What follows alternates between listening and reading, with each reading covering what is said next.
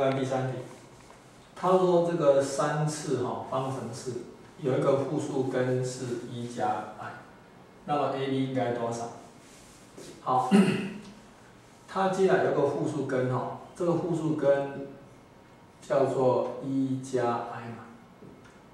好，那我把1移过去 ，x 减1平方等于负1，则 x 平方减 2x 加1再加1就加2，等于0。也就是说，这个复数根满足这个方程式了。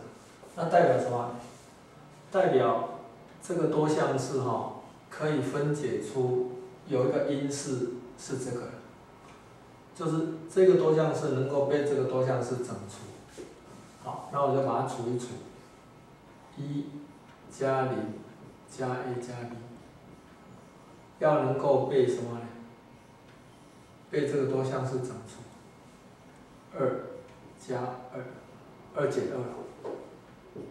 2，2减2，那1就是2减2加2加4减4，整除，那就是 a 加2，a 加2要等于0。第二个，这个要整，这个要等于0 ，b 减4也要等于